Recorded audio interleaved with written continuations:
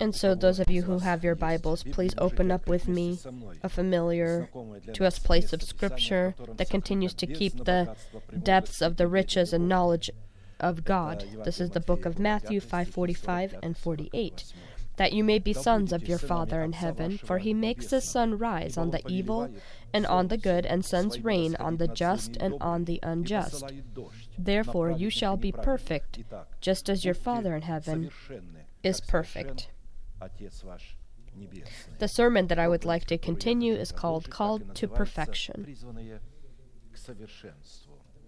This promise contained in the commandment is the inheritance of the saints of all generations, and the commandment of Christ is addressed specifically to his students.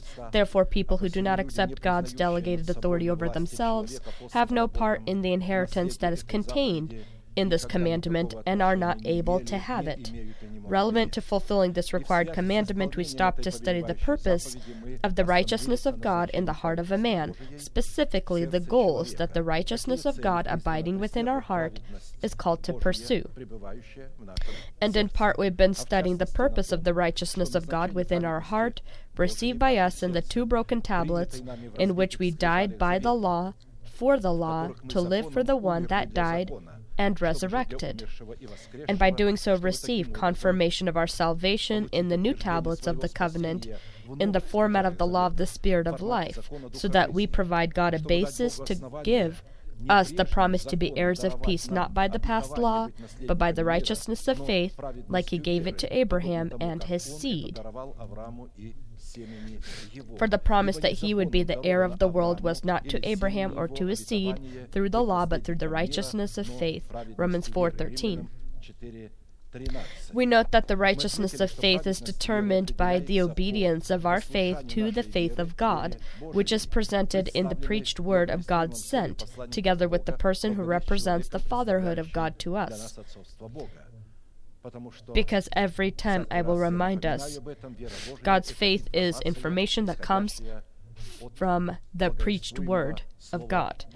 When we receive it, we can then control then our emotional horse to the goal that God has placed before us to destroy the stronghold of death within our body and erect the stronghold of life. Therefore, the promise of the peace of God is given only to those men that are obedient to the order of God, in accordance to which God sends us his word by the mouth of his delegated people. Therefore, the covenant of peace within the heart of man is the result of the obedience of his faith to the faith of God, which are the spoken words of God's delegated ones.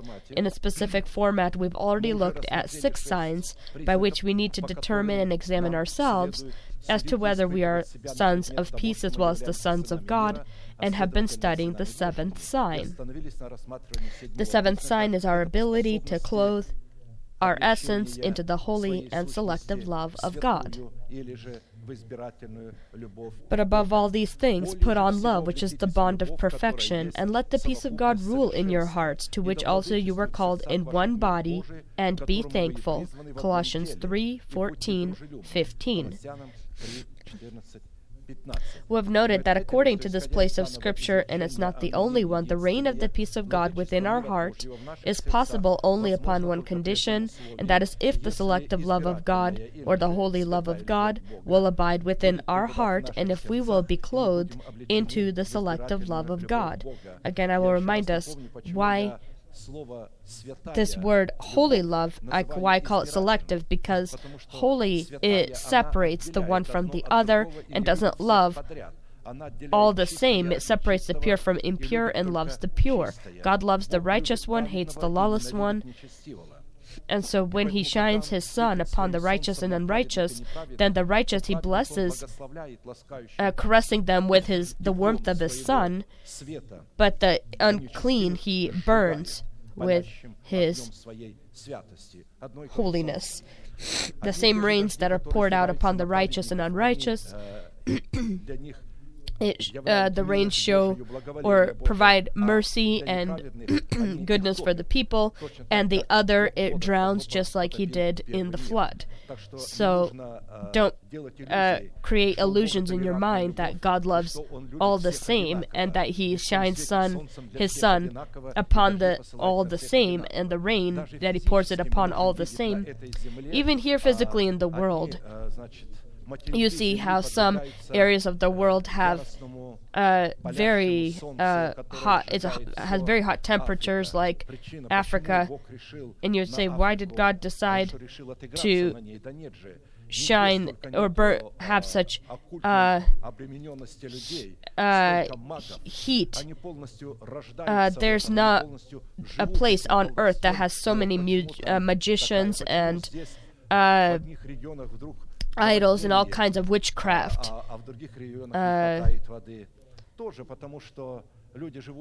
And other places also that are very, very dry. Country is blessed because of the church that's in the country. If the church will behave itself correctly and be a light of the world, because of the church, God will bless the country. See what happens with the country. And according to that country, by its well-being, you can judge according to the church that's there. If the church is good, correct before God, then the church will be blessed for the sake of that church. You remember when Abraham, there were cities cities like Europe that were very tolerant, where they agreed in men with men being together and women with women being together. And Abraham was pleading God because Lot lived amongst Sodom and Gomorrah. And so he asked, if there are 50 righteous men, will you save the country because of these people? He says, yes. He says, what if there's not 50? What if there's 45? For the sake of 45, God says, I will save that country. What if there's 40 and then God stopped and said, and God remembered Abraham and led Lot out from Sodom. You see, because of the prayer of Abraham, God leads Lot out from Sodom.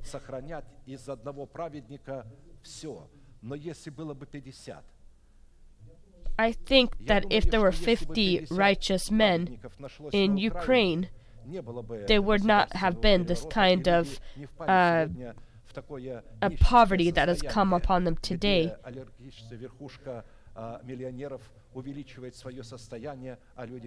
And it's the same thing with other countries. If there were at least 50 righteous men, that means that the people that are there call themselves righteous, but they're not righteous.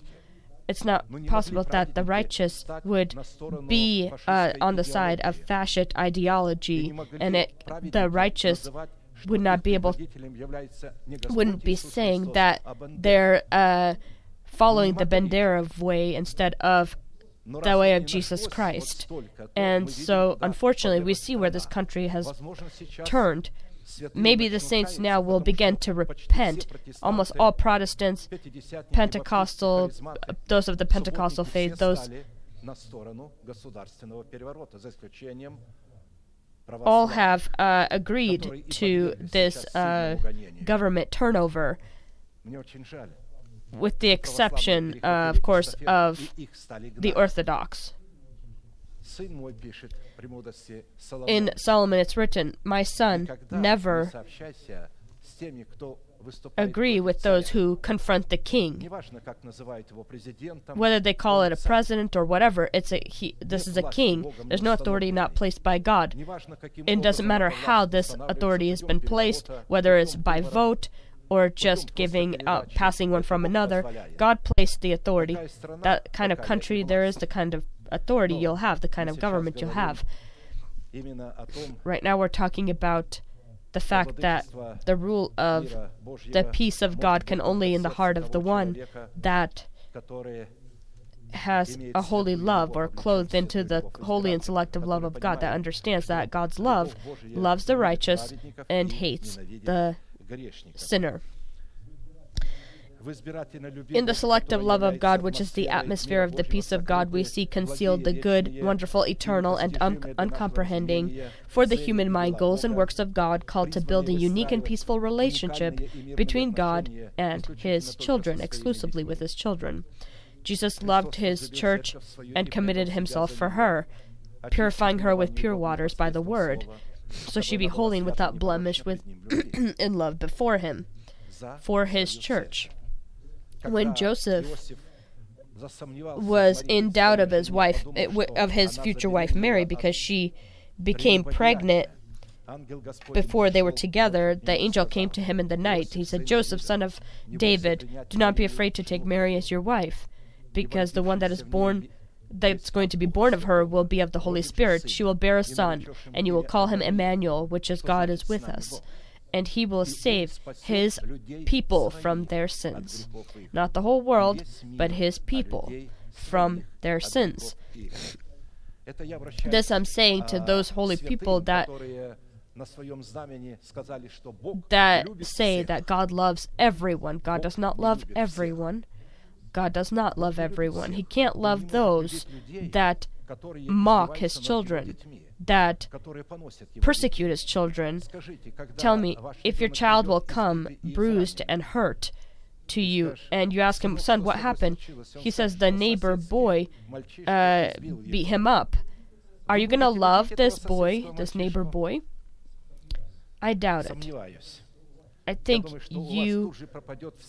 all that tolerant love will disappear. Why do you decide then that God will behave when His children, when people will be mocking them and hurting, and so you then convince yourself God loves them too? Those who touch you touch the apple of my eye. I will give nations for you.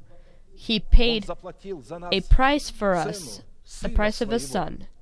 And you say that He loves everyone. He loves us. He gave the price of His Son, and the death of His Son will be salvation for one, and for the other will be judgment.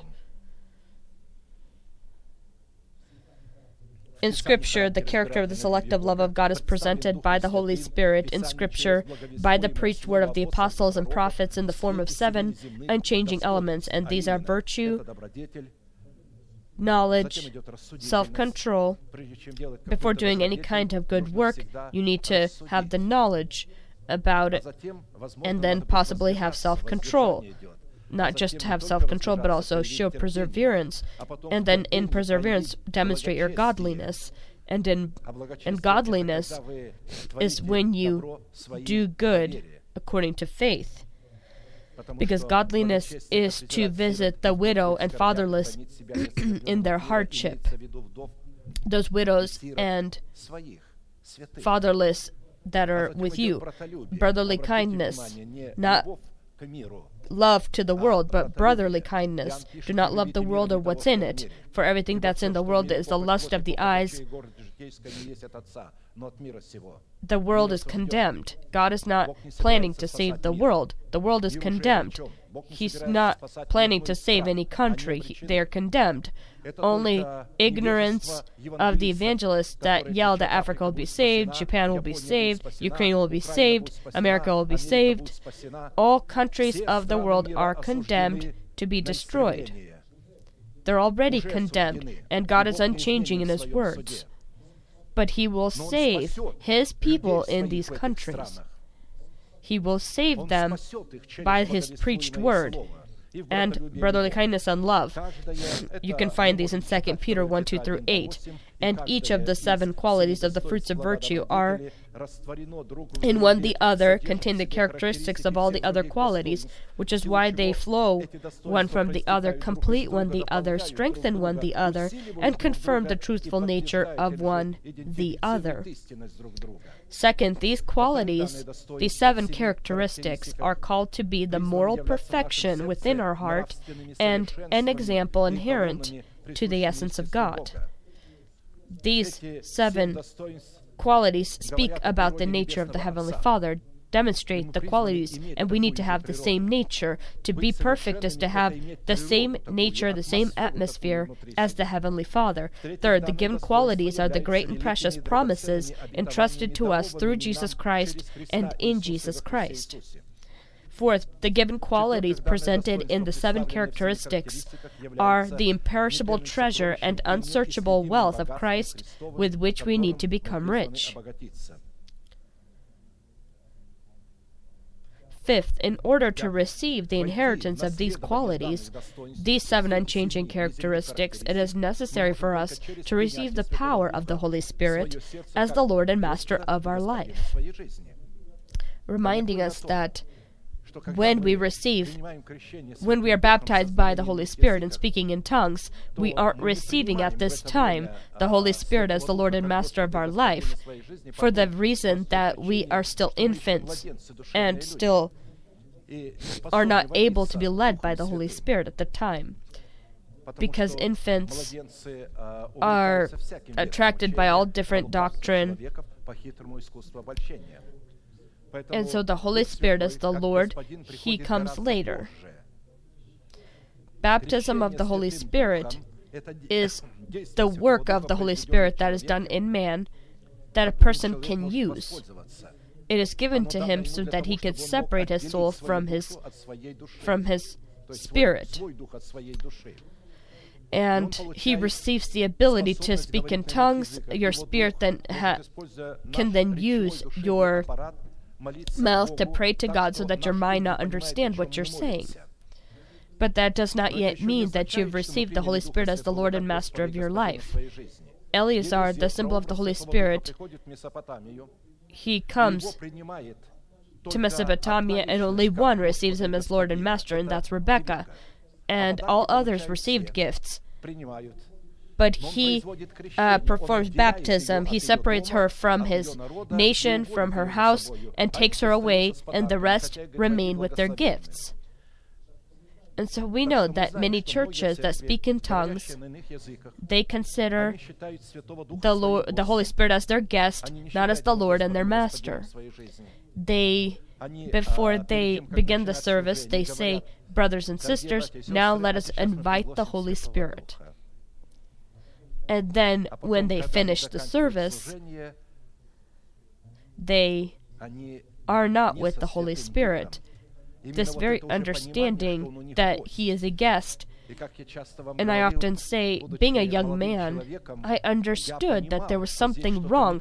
I came up and asked that pastor or Episcopal, you said that we invite the Holy Spirit as a guest, but after the service you leave, and He is where?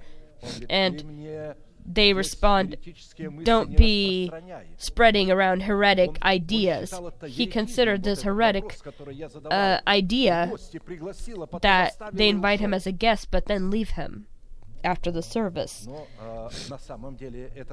And that's how it is. They invite him, he comes and leaves. That's what happens with one born of the Spirit. But one who is born of the throne, he does not come and leave. He now comes as a master. He comes at the door and knocks. If anyone opens the door, I will come in and dine with him and he with me. The Holy Spirit will never knock upon the door of an unwise Christian, an infant. He will knock only upon the heart of a person who has been grown into full measure of growth in Christ. Only there will he knock as a master. This doesn't belong to the world. The book of Revelations is not for the world.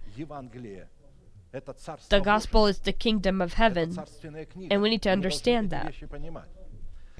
Sixth, the means that we are to use or utilize for receiving the power of the Holy Spirit as the Lord and Master of our life is the obedience of our faith to the faith of God. And seventh, by inheriting these great and precious promises in the form of the fruits of our Spirit, we become a part of God's divine nature, literally, which is why the confessions of the faith of our heart become equal in power to the words that come out of the mouth of God. Since the selective love of God demonstrated in the 7 unchanging qualities and characteristics have nothing in common with and cannot have anything in common with the nature of human love that is filled with egoism, greed, and is just temporary. Say in the Russian language, love is just the word love. I love chocolate, I love God, I love my wife, I love my children. And this is all the same one word. But in the ancient languages, a love for God had one word, a love for their spouse was a different word, a love for a friend was a different word. Filio, love for friends, storge, love, relative love. Eros, a love of a man and a woman. And agape, which is a love for God. And these types of love, all others are egotistical, with the exception of agape. They are filled with egoism and greed and are temporary. But when we have the love agape, it as a crown, and it then takes these 3 forms of love, the other ones, disciplines them and directs them properly, does not allow these other evil qualities to be there and be demonstrated in them. Only for these other 3 you could say that you can love foolishly. And the saying that love is blind is something that can be said about the other qualities, with the exception of the love agape. It is the power of the selective love of God in the format of 7 qualities of unearthly virtue that is called to enthrone the resurrection of Christ in our earthly bodies and clothe our earthly body into the resurrection of Christ, that is, into our new person. These are the bond of perfection of the selective love of God. And this bond of perfection of the selective love of God is unconditional when it comes to the 7 qualities of virtue, and unlike the tolerant and egotistical love of man, the unconditional nature of the selective love of God and the 7 qualities of virtue is different in that it contains the burning jealousy of God, all His knowledge and His absolute wisdom, that in no way is able to be used for greedy and egotistical purposes and goals of a man. At the same time, the tolerant love of man toward other men is very conveniently used for greedy and egotistical goals and purposes. Here's what the scriptures say regarding the strength of the love of God. Set me as a seal upon your heart, as a seal upon your arm. For love is as strong as death, jealousy as cruel as the grave. Its flames are flames of fire, a most vehement flame. Many waters cannot quench love, nor can the floods drown it. If a man would give for love all the wealth of his house, it would be utterly despised. Songs of Solomon 8:6-7. We note that in Scripture the measure of the love of God is identified by and is known by the measure of God's hatred toward evil and men who do this evil. The love of God is always proportionate to the hatred of God toward all that is resisting Him. You have loved righteousness and hated lawlessness. Therefore God, your God, has anointed you with the oil of gladness more than your companions. Hebrews 1:9. This is taken from the 45th Psalm. In the original, this doesn't sound abstract. In our translation, it's as if God has loved righteousness and hated lawlessness. But there's no abstract righteousness or lawlessness. To love righteousness, you can love it within those who carry righteousness, or you can hate lawlessness in those who carry this lawlessness. And so you hate lawlessness in carriers again of laws in those who carry this lawlessness. Psalm 11:5-6 and 5-7. The Lord tests the righteous, but the wicked and the one who loves violence his soul hates. Upon the wicked he will rain coals, fire and brimstone, and a burning wind shall be the portion of their cup. For the Lord is righteous, He loves righteousness, His countenance beholds the upright. And you may ask, well, what about sinners? Does God love the sinner? God loves a repenting sinner.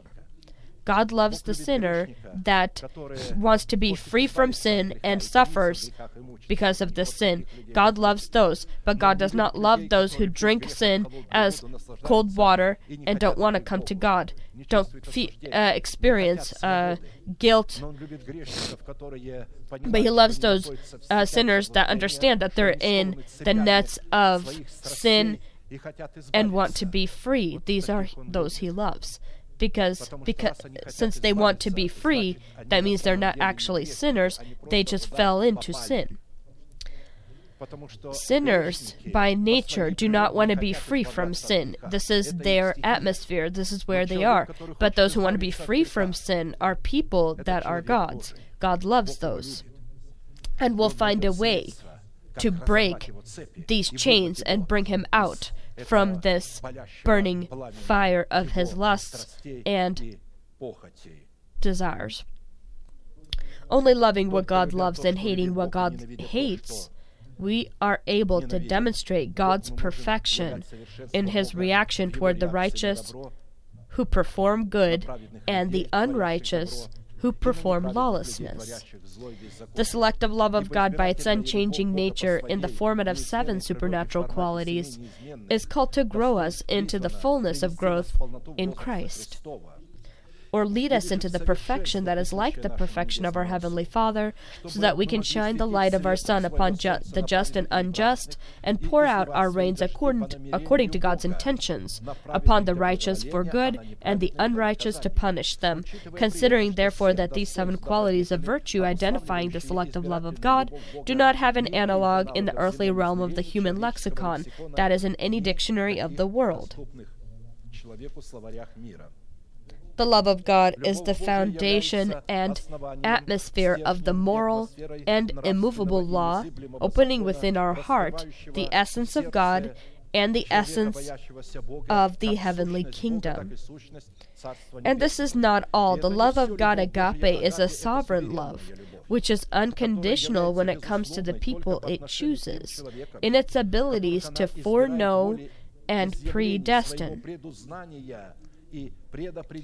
For whom He foreknew, He also predestined to be conformed to the image of His Son, so that He might be the firstborn among many brethren. Romans 8:29. When it says foreknew, that means He saw before the creation of the world every one of us, that at a specific time of our life, when we hear the truth, we will run to it and attempt to become free of sin. And these are the ones that He foreknew and predestined. We choose for ourselves the life or death. We choose blessing and curses. It's not God who determines and condemns us to destruction. It's we ourselves that choose it by our mouth. By the words of your mouth, you are justified and condemned. And so, if we will confess the faith of God that abides within our heart, then these words will catch us into this net and justify us, and this will be in the kingdom of heaven. Because of its sovereignty, the selective love of God never violates the sovereign rights of those people she selects, and never allows her own sovereign rights within her boundaries to be violated. These boundaries identified as burning holiness. In a specific format, we've already looked at the demonstration of the selective love of God in the qualities of virtue, knowledge, self-control, and perseverance, and stopped to study the virtue of the love of God in the mystery of great godliness. And without controversy, great is the mystery of godliness. God was manifested in the flesh, justified in the Spirit, seen by angels, preached among the Gentiles, believed on in the world, received up in glory. 1 Timothy 3:16. And so God has shown all of this by His students. Therefore, by demonstrating the signs of the fruits of godliness, we identify the true quality of the love of God, agape, within the heart of a man, in his words, his actions, and the manner in which he dresses, which isn't supposed to prompt the instincts of the opposite gender. We need to dress in a way not to prompt the instincts of the opposite gender. Especially when we come to God to worship, we need to dress in classical, festive clothing that shouldn't be too tight or revealing certain intimate places of our body. We need to show where we came. Further, we note that there is a fundamental difference between the goodness of God in his favor toward man and the godliness of a man, which he is called to demonstrate in his love to God. For example, the godliness of a man is his favor for God. I will remind us that God's favor is his response, come draw near to me and I will draw near to you. First, God says, if you see the light and you will come to the light, I will immediately come to you. Even if you've gotten lost and turned away from me, but understood this,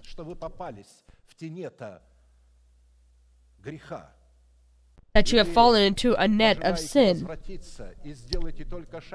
And if you attempt to turn back to me, I will immediately come to greet you. And he never closes the door from one that walks away, the son that walks away. The door from God's side remained opened. It's the son that had closed the door behind him and left, but the father left it open. And when the son understood that he had made a big mistake, he began to repent and said, I will go to my father. Maybe he will forgive me and will allow me to at least be amongst his servants. And when the father saw him, it's written that he ran to greet him. And you sometimes hear these preachers say, make one step to God, he'll make two towards you. How foolish and how unjust. Can you count how many steps the father took when he was running toward his son? God's love is immeasurable. You cannot count it in steps. It's above God's love or a man's love. And so what does he do when a person repents? The son said, I will come and tell him that I am not worthy to be his son, but allow me to be at least amongst your servants. He couldn't even tell his father this. He didn't have the chance because the father ran to him. In the original, why was the son unable to tell him these things? Because the father covered him with his kisses and held him and hugged him and didn't listen to the things he needed to tell him. He turned to his servants. Quickly, bring me new garments, justification, shoes upon his feet, light for the world, a ring upon the finger. You're a royal son, and slaughter the best of the lamb. We will sing of the lambs, and we will sing and rejoice. For my son was dead and lost and has been found. The angels in heaven rejoice.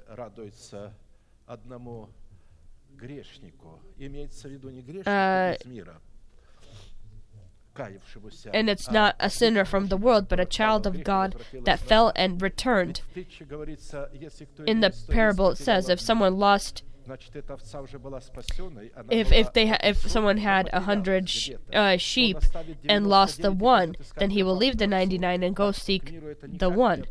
This is not the people of the world. These are people of God that have fell into a net or possibly thorns or fornication or drugs or whatever other form or type of sin. It makes no difference. But God in this way wants to show that when a person comes to God, he sees this as favor toward him. And so the godliness of a man is his favor for God, a man's grace for God, and his thanksgiving.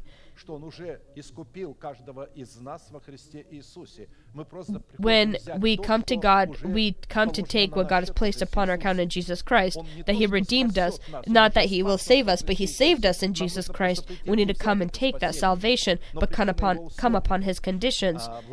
The godliness of a man is the ability of a person to visit the fatherless and widow in their hardship and keep yourself from being defiled by the world. The godliness of a man is the ability to imitate Christ and meditate about the things of the hills, see God in His good, acceptable, and perfect will.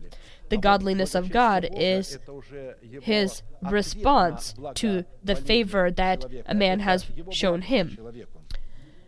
This is His responsive reaction, His goodness, His favor and His grace, His mercifulness toward man, His thanksgiving toward man, His good work and good acts toward man. One of the words favor is thanksgiving. His good work, good acts, His kindness, in the absolute sense of the word. The Old as well as the New Testament identified the virtue of the love of God and the discipline of godliness as one of the greatest mysteries of God Himself, which defends and makes the sincere love of God impossible for counterfeit and falsification. Aside from these characteristics called to identify the character of godliness, there is also a counterfeit form within the church, a counterfeit form of godliness that exists as well, that conflicts with and resists the true form of godliness. Having a form of godliness but denying its power, and from such people turn away. 2 Timothy 3:5. If you see your pastor has the look of godliness, leave that church and pray to God to find a church where there is a pastor that does not just have a look of godliness. In one Pentecostal church, I was, and they had a brotherly council in that church. I was in that church, and there was a man I was communicating with, and I explained to him that God can't bear sinners. That when a person repents and receives Jesus, he is born from God, he becomes holy and righteous by the fact of his birth. Not by the fact of doing righteous work, sanctifying himself, but by the fact of repentance. A bear can't bear a donkey, or a donkey a fox. A dove can't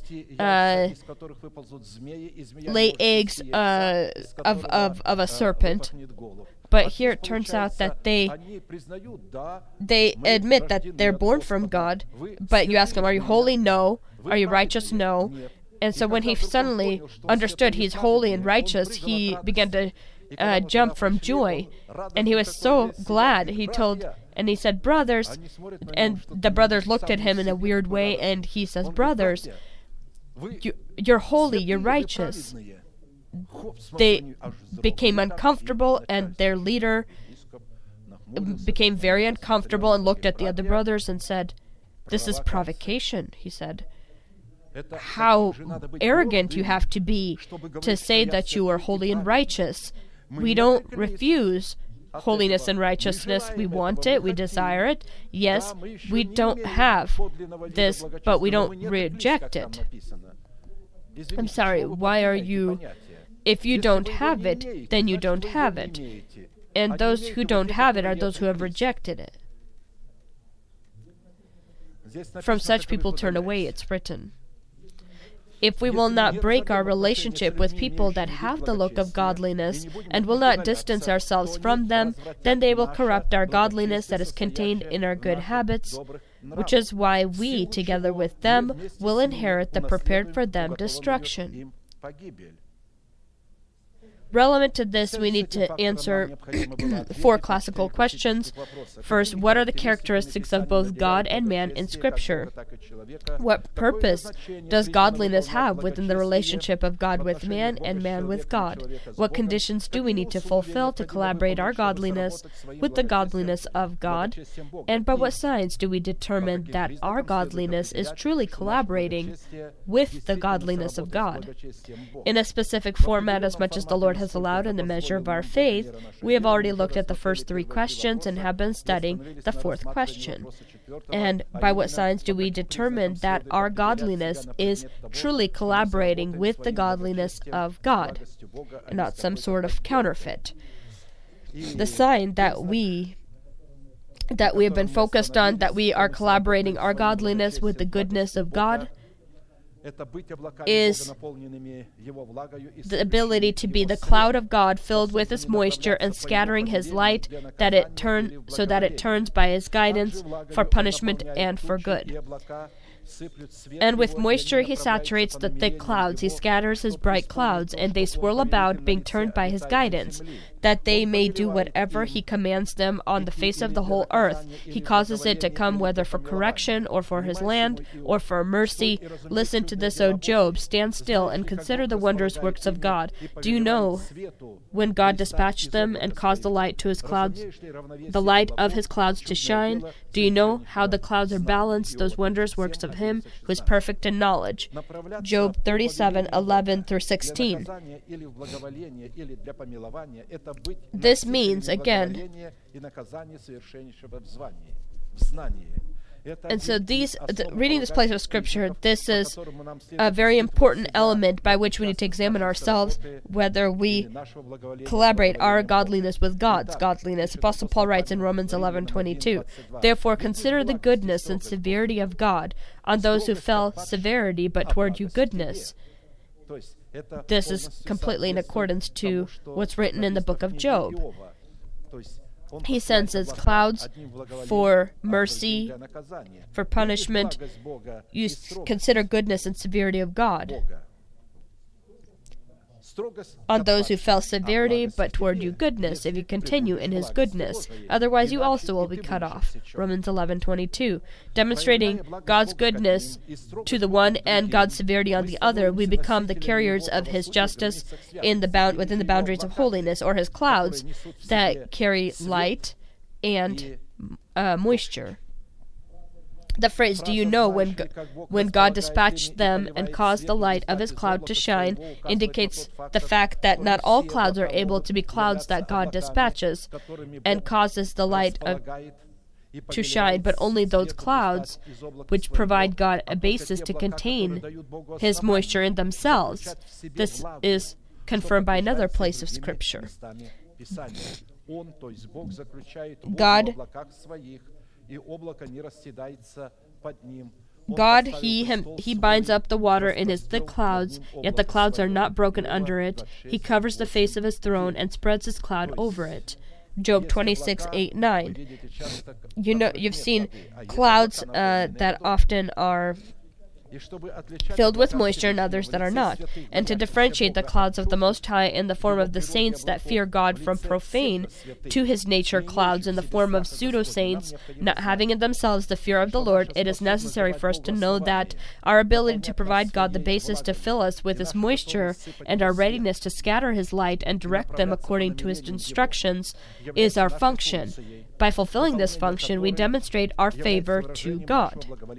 The function to fill us with moisture so that we can be led by the Holy Spirit and be directed by His instructions is God's favor, which is His response to our for Him favor, demonstrated in our readiness to be filled with His moisture, that is our hunger and thirst to hear the preached word of truth.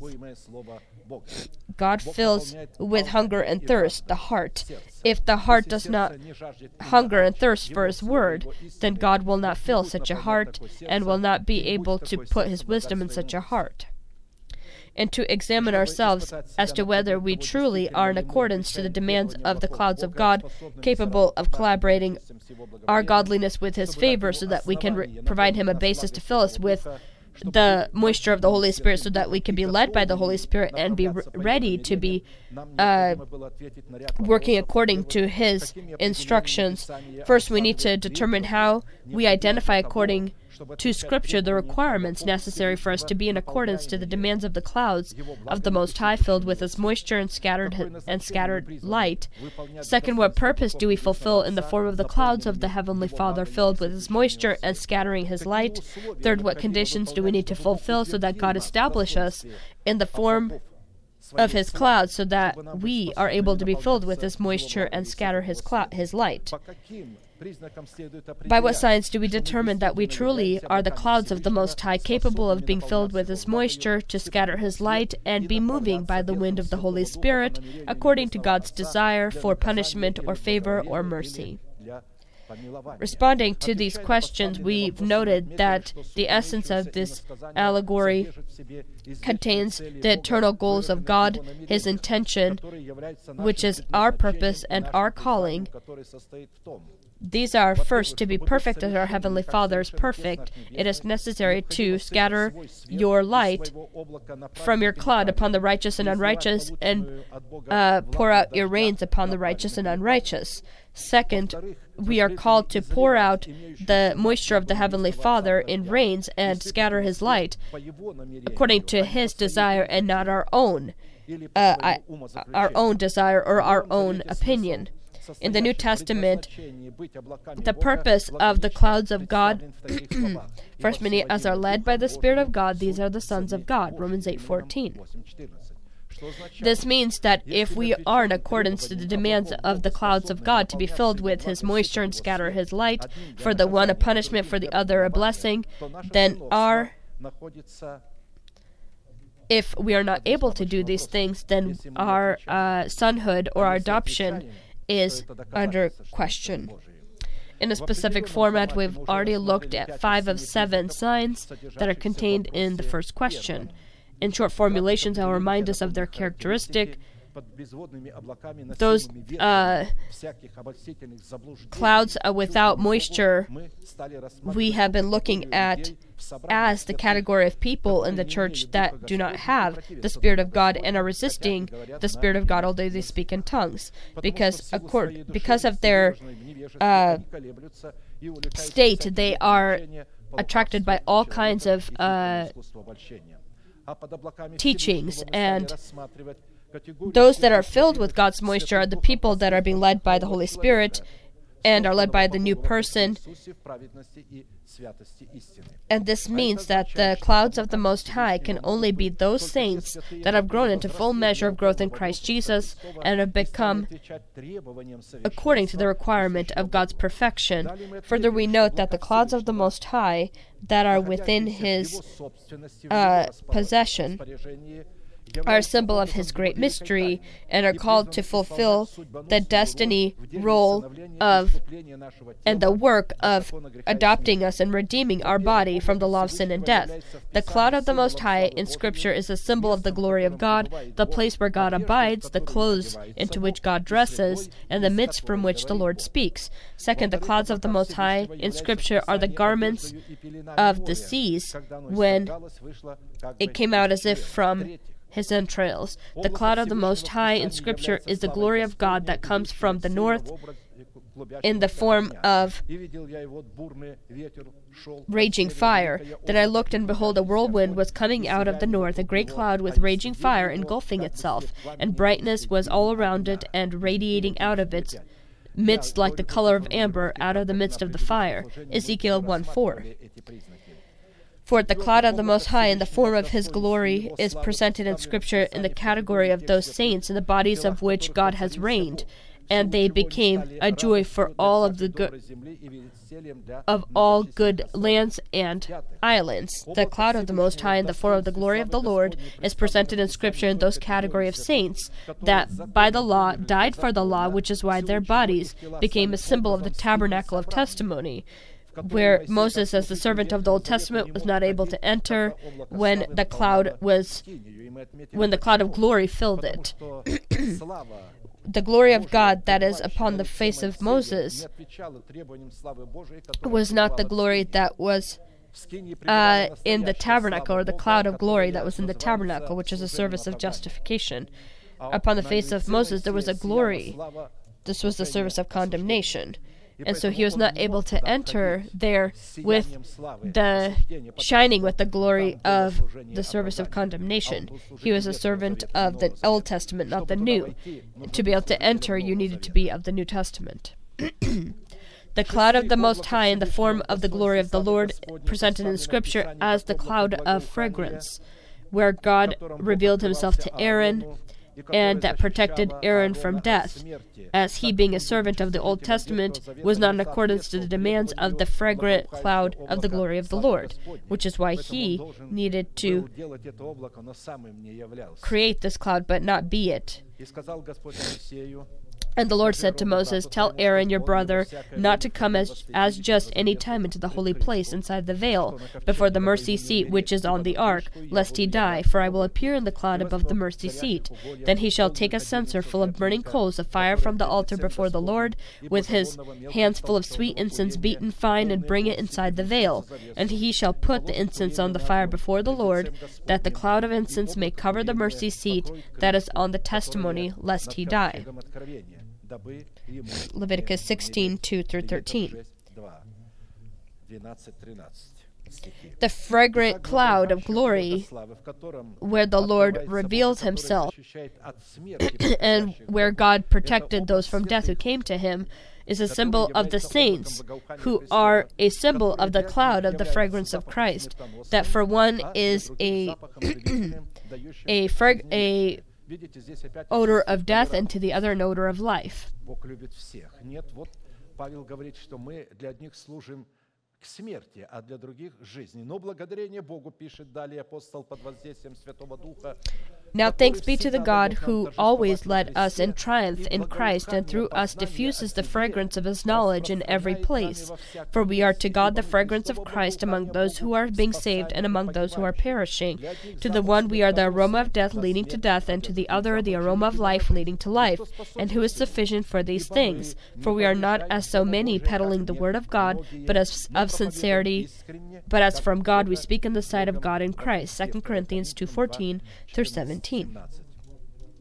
And so you could see the saints are called to be that same cloud that protected in his time Aaron, the servant of the Old Testament, so he not die.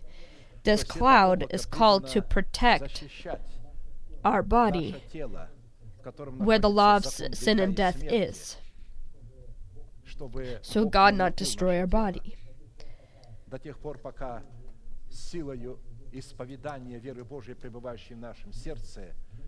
Until we, by the power of confession of the faith that's in our heart, destroy the stronghold of death that is within our body.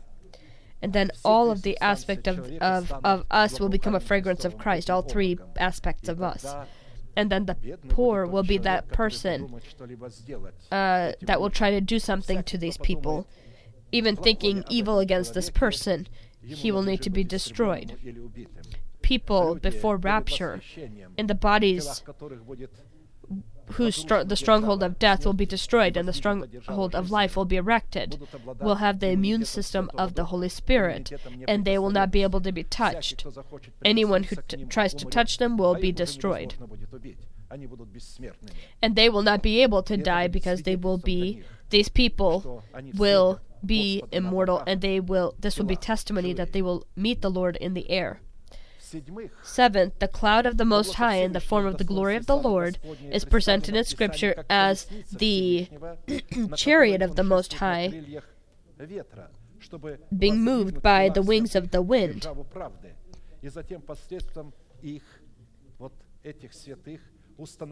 So that you could erect within the bodies the holy stronghold of righteousness. Psalm 104:2-3-35, who cover yourself with light as with a garment, who stretch out the heavens like a curtain. He lays the beams of his upper chambers in the waters, who makes the cloud his chariot, who walks on the wings of the wind. May sinners be consumed from the earth, and the wicked be no more. Bless the Lord, O my soul, praise the Lord. in order for the sinners to be consumed from the earth and wicked be no more is possible when in the body of a person the stronghold of death will be destroyed, and all the works of the old person will be destroyed, and the stronghold of resurrection.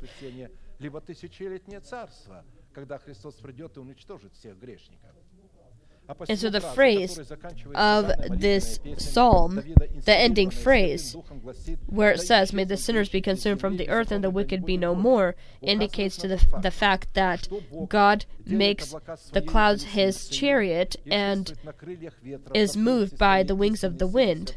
That is his Holy Spirit, because the wings of the Most High is the truth of the teaching of Christ, and the Holy Spirit that reveals this teaching in the heart of man. And God pursues one goal, to destroy the sinners from the earth, and this goal is the coming of Christ, so he may reign here for 1,000 years. Now I saw heaven opened, and behold, a white horse, and he who sat on him was called Faithful and True, and in righteousness he judges and makes war. His eyes were like flames of fire, and on his head were many crowns. He had a name written that no one knew except himself. He was clothed with a robe dipped in blood, and his name is called the Word of God. And the armies of heaven, clothed in fine linen, white and clean, followed him on white horses. Now out of his mouth goes a sharp sword, that with it he should strike the nations, and he himself will rule them with a rod of iron. He himself treads the winepress of the fierceness and wrath of Almighty God. Revelations 19:11 through 15. When the Lord comes to reign for 1,000 years upon horses, white horses, this time not upon a donkey, but upon a white horse, symbol of battle, he will destroy all the sinners of the earth, and he will do this together with his bride that will follow him. Second question, what purpose do we fulfill in the form of the clouds of the Heavenly Father filled with his moisture and scattering his lights?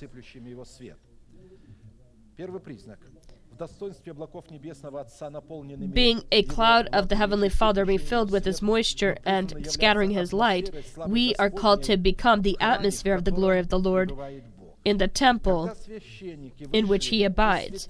And it came to pass, when the priests came out of the heavenly place, that the cloud filled the house of the Lord, so that the priests could not continue ministering because of the cloud, for the glory of the Lord filled the house of the Lord. Then Solomon spoke. The Lord said he would dwell in the dark cloud. I have surely built you an exalted house, and a place for you to dwell forever. 1 Kings 8:10 through 13. If in the Church of Saints there are now people that possess the status of apostles and prophets that are placed by God to carry responsibility for his church, then this means that the church in which we are cannot be called or be holy or a place from where God turns to his nation.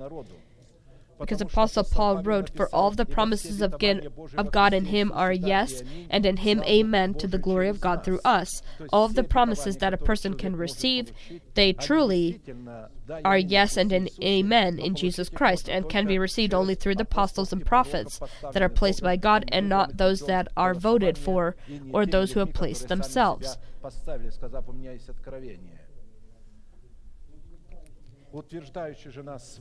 Now he who establishes us with you in Christ and has anointed us in God, who also has sealed us and given us the Spirit in our hearts as a guarantee.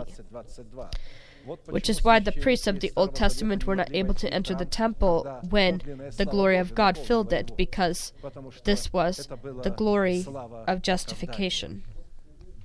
God always showed the symbols of justification, not like at the fact that the law condemned man.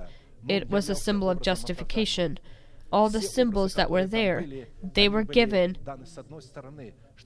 so that when the time comes of the New Testament to take these examples and see that the goal of God was to justify his children,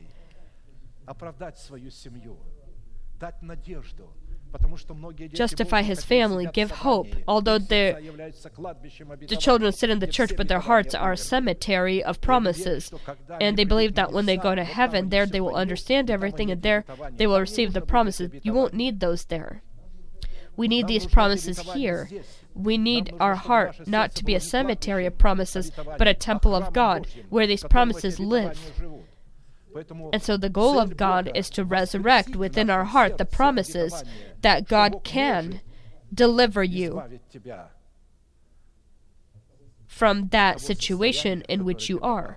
He sees your pain, and He does not condemn you for the sin that you are in. It's Satan that condemns you and your conscience.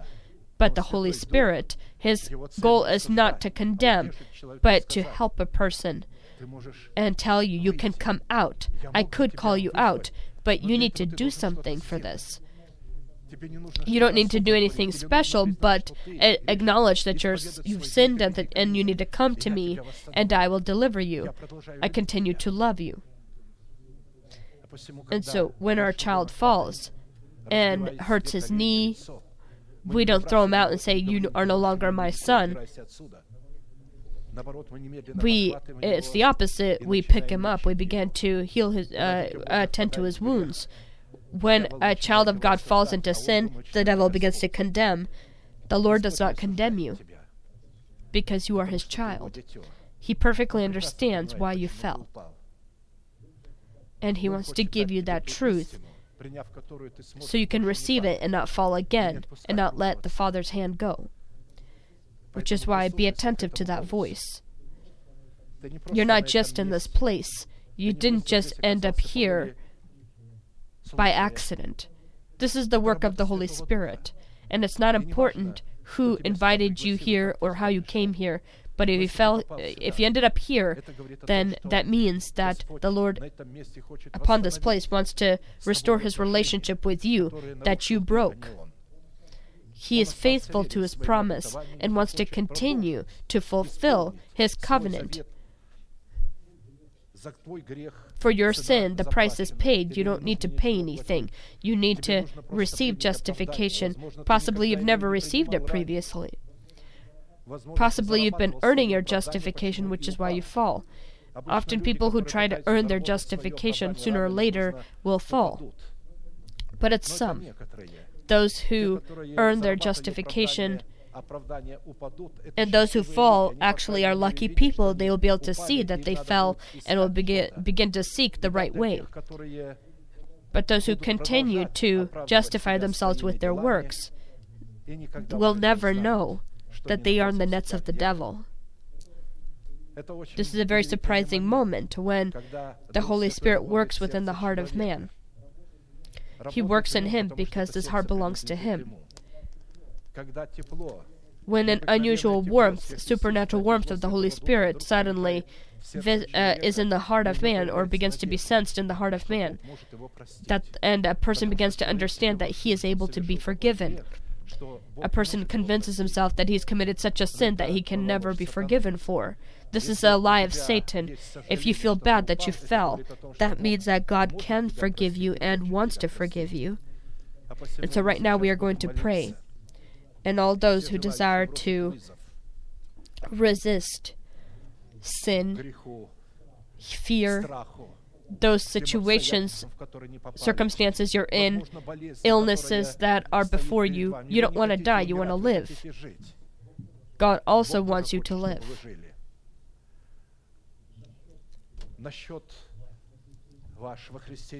On your account, He's placed healing, and you can receive it. Because when God releases your sins and forgives you, you receive healing. He sent His Son in Bethesda to one person who 40 years was sick, and 40 years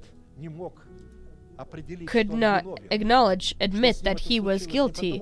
And it wasn't because the church was bad, or the pastor was bad, or the parents did not raise him right, or that the circumstances are the way they are. Finally, he understood that he was the one that was guilty and began to repent. And then the Lord told him, Jesus, 40 years I've been waiting. Finally, he repented. Go and heal him. He goes and heals him alone, and he says, go and sin no more. This means that his illness was a result of his sins. God never heals a person from sin if a person does not repent from that sin. Let us bend our knees and pray. And I wait for you here at the altar. The Holy Spirit desires here to see your action, your decision. Come here and we'll pray for you and believe that God loves you. He is upon this place to destroy the stronghold of death within your body, destroy illnesses in your body, restore your relationship, His relationship with you. I am going to be praying your prayer, and I ask you to deeply believe that upon this place, you are not here accidentally. The Lord loves you, and right now He is able to forgive you, to justify you, to throw your lawlessness behind His shoulder, separate it as the east is from the west, and not remember them again. He has enough strength for this. He has the ability to remove your shame that you're in. He can restore you. Close your eyes. This is your secret room. Lift your hands to God. This is a sign that your hands are spread out to Him without doubt and without anger. Pray together with me. Heavenly Father, in the name of Jesus Christ, I come to you with a wound in my heart. My heart is broken. I am in sin. I ask you, forgive me, wash me, cleanse my heart from sin. I love you. I am tired of sin. I come to you. I've opened my heart. I've received your words. May they obtain strength. The blood of the covenant, may it cleanse my heart. I accept your truth into my heart.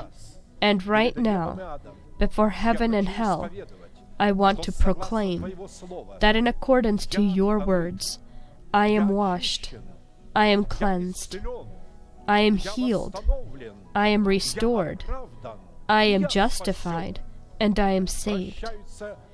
Your sins are forgiven, and your trespasses in the name of Jesus Christ. May the Lord bless you. May He look upon you with His great face and show you mercy and give you peace. May thousands and 10,000s attempt to come near you, but they won't touch you. May all these blessings be upon you and upon your children.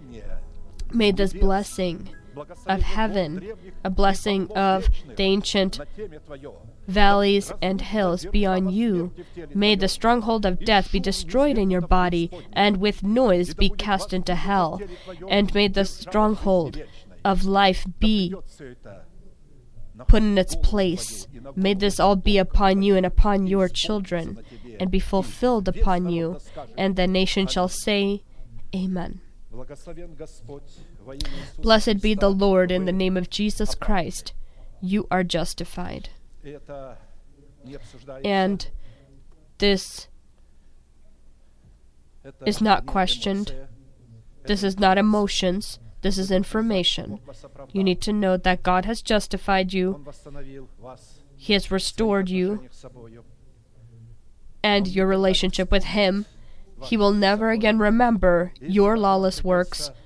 Even if you need to do something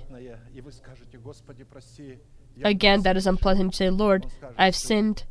He'll say, son or daughter, I don't remember the sins that you've done previously, only this one, because what the Lord has forgiven, He blots out of His memory. Please remember that.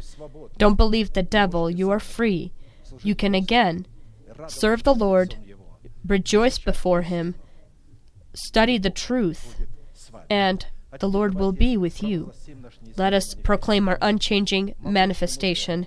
Now to Him who is able to keep you from stumbling and to present you faultless before the presence of His glory with exceeding joy, to God our Savior, who alone is wise, be glory and majesty, dominion and power, both now and forever.